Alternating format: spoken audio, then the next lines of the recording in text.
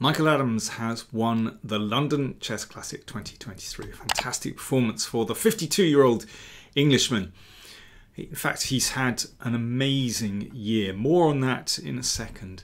I'd like to show you what I think is his most entertaining game. And that's his round 3 game against Mateusz Bartel from Poland. So Adams playing white. It's a Caro-Kann. Lots of ways you can play this for white, of course. You can protect the pawn, you can exchange. But Adams plays, I think, the most ambitious move, e5, where white tries to basically just get a big space advantage and squash black. So we have this locked pawn structure, a little bit like a French, except instead of the pawn here, this diagonal is open. So first of all, black develops the so-called bad bishop before locking the pawn structure. So this is why this is deemed as, well, quite acceptable for black. Adams plays in a very unpretentious way and simply goes knight f3 and bishop e2 and castles here. You can play in some wild ways with knight c3 and g4, or you can go h4 as well, but that's not Mickey's style. He likes to just bring his pieces out very steadily and gets castled. And then the fight begins. You know, he's not trying to sort of blow his opponent away from the start. That's not his style at all. It's all very steady.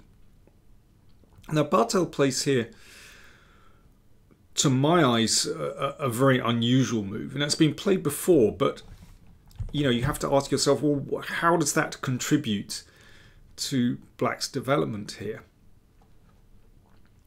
And basically, when you have a locked pawn structure like this, you need to challenge white's space advantage. And you can do that in two ways, either with c5 or f6. Now, it's not clear to me which is the best way to go here, but what I do know is, I mean, you don't have to play these moves straight away. You can develop first, possibly safeguarding the bishop first with h6. But what I do know is that a5 does not contribute to the development of black's kingside pieces. Now, you're trying to gain a bit of space, I guess. Perhaps you're just waiting to see how white commits, but it's a risky move already. Adams plays a4.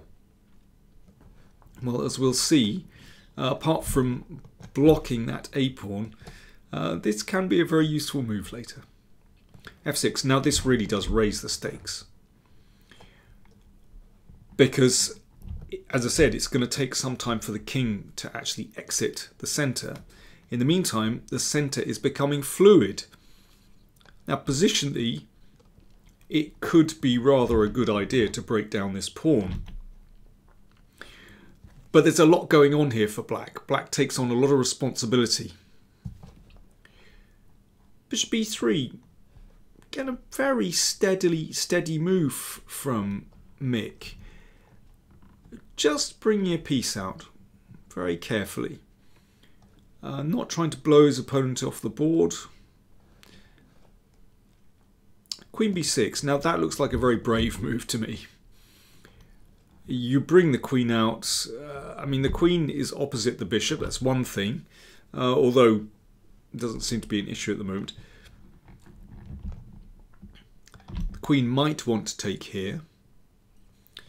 But I think what's interesting is that Adams doesn't bother protecting that pawn, but instead just brings out a piece. So he calls black's bluff here. He's saying, okay, take it. This didn't happen. Instead, Bartel took on e5. I mean, let's just have a very quick look. I mean, there's a couple of things you could do. You could go in straight away, although the problem is that the queens get exchanged. And I think with the bishop sitting here, it's sort of difficult for white to make a breakthrough, even though the rook is well placed.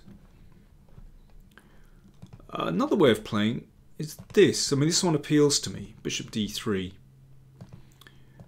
And then you're ready to play rook b1 and so on. And this certainly gives white decent compensation. It's going to take a very long time for these pieces to actually get into the game. And in the meantime, there can be some nice threats here as well. But it's possible for black to play like that. But I think when Bartel exchanges on e5, it's kind of backing down a bit. So Adams recaptures, an exchange on e5. The queen is threatened. And again, this one wasn't taken, but bishop c5. So some development. Suddenly Bartel got cold feet and decided to bring a piece out. An exchange, knight b3. Not a good idea to take on c2, because then the knight comes to d4 and you attack the bishop and the pawn on e6, so that looks really nice for white. Something like that. So after knight b3, the queen is attacked and it drops back to e7. Now I think this is a really interesting moment in the game. So white is already castled. Black has yet to castle. It's going to take a move of the knight and then castle. So white has a little bit of time to try and stir things up before black is actually developed properly. So how do you use that? Well, a simple way of playing is queen d2. Attacking this pawn, and if b6, then knight d4 is uncomfortable for black, no doubt about that, attacking both these points. It's possible just to give up this pawn here and get castled. I mean, black is pretty solid there, has a nice centre, but yeah, white has taken a pawn, so that's an interesting way to play. But Adams didn't go for that. It's really interesting what he found, actually. He gave a check. If bishop g6, then you can exchange, damaging those pawns, and that certainly looks very attractive for white. Therefore g6, and the bishop came all the way back again. So what has white achieved with that? You can see that white threatens g4, attacking the bishop. When the bishop moves, f3 traps the bishop. So that's the threat, g4. And that's a bit uncomfortable for black. h5 is really necessary. I mean, you can play g5, but then bishop h5 check again is not great for black. So h5 stops g4, but that's a bit loose. You can see white, black's queen side, black's king side, no less, has just opened up a little bit. And in this position, Adams plays queen d2. So this is an improved version of the other line, the improved version of playing queen d2 straight away. That queen not only supports the knight attacking a5, it also looks at that h6 square. So it's not easy for black to play knight h6. Well, I mean, you can play it, but you still can't castle after that because the knight would be attacked by the queen. So it's not so simple for black. Bartel decided to cover that pawn. Now another simple move, bishop d3. Okay, it could be a strong defensive piece, so Adams exchanged it off. And, you know, something like knight e7, knight c5 is actually rather awkward for black because this pawn is vulnerable. So after bishop d3, knight h6. And the queen is looking at that knight. Knight d4. So Adams has certainly used his little lead in development to gain the initiative. And exchanging and coming in here as a threat. So queen e7 protects the 6 pawn. And here is where we can see this move is of benefit to white. Rook a3, good move. The rook comes into play. Could be very usefully placed on b3, attacking the b7 pawn. It could also, in some circumstances, swing across to the king side as well. So this is a little bit awkward. If, let's say, king f7, rook b3, you can see that is not so pleasant for black. And also that rook is tied to defending the a5 pawn. I mean, white certainly has some pressure there. After rook a3, Bartel exchanged on d3, rook came across, and then played knight f5. Yeah, that knight was loose. Queen doing a great job on d2, looking in both directions. So knight f5, and that was exchanged. Strong piece on f5, so exchange it off. If e takes, then that looks pretty nice. That's a nice pass pawn, protected pass pawn, and yeah, these pawns, there are weak squares all around them. That's not so great. So g takes f5 sort of keeps things together. In this position, black would very much like an exchange of queens. And then that central pawn mass would actually be looking quite good. But the queens are on the board, and that's the problem. c4, Adams wants to open the position. If that's taken, how do I say, the rook would come down here, and that looks pretty strong.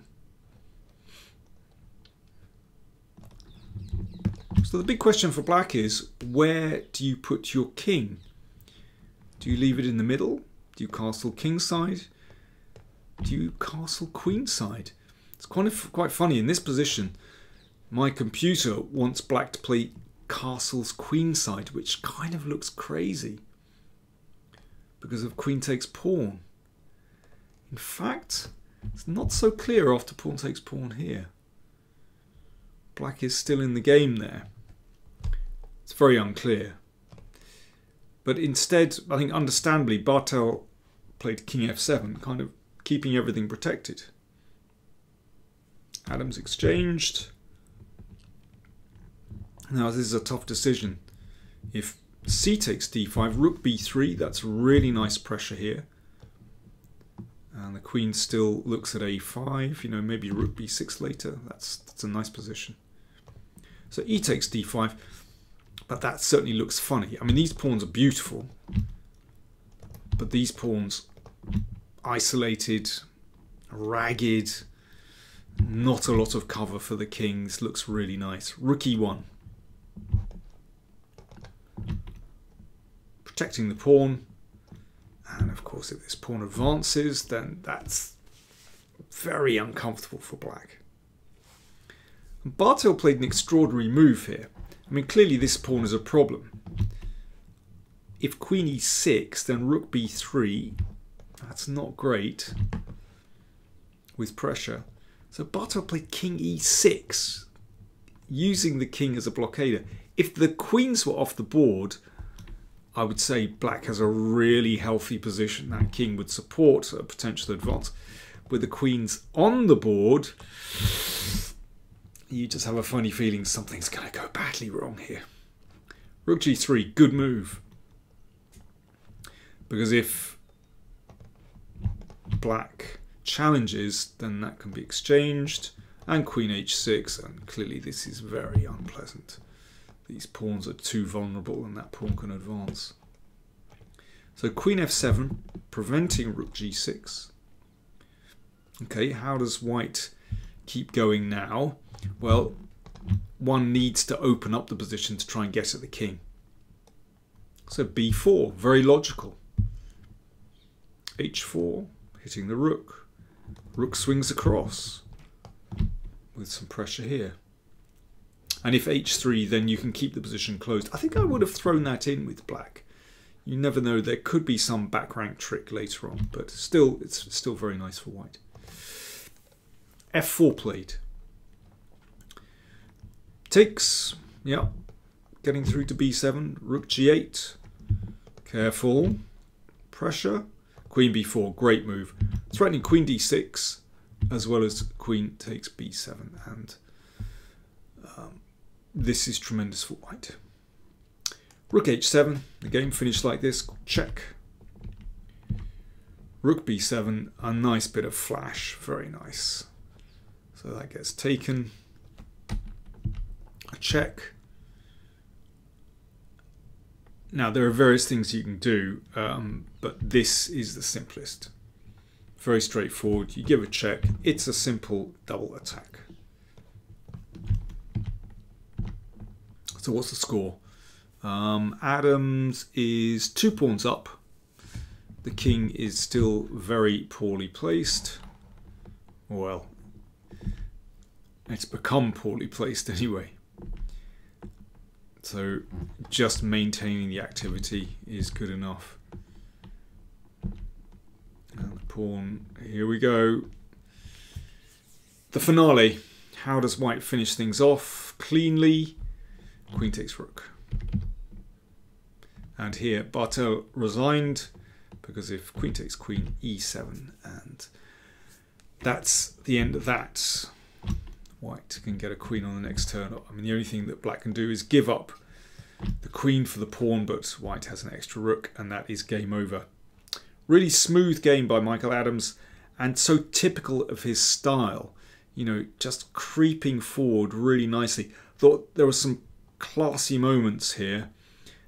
Starting with bishop h5 check.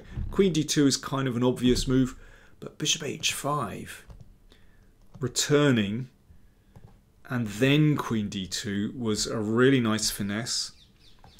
And then we had the rook coming into the game beautifully, creeping up to the 3rd rank. And then, yeah, nicely finished at the end, opening up the position with b4.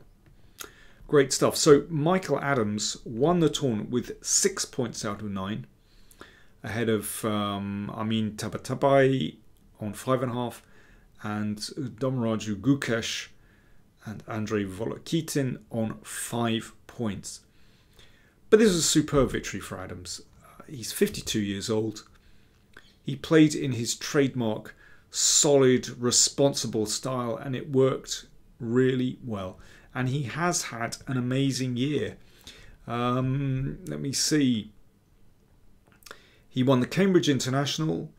He's won the British and English titles, the World Senior Individual Championship, individual gold in the World Senior Team Championship, and now the London Chess Classic. Well done to Mick. Absolutely delighted for him. Such a stalwart on the English chess scene. English #1 for many years, and I really hope that he continues his fine form. Thanks for watching.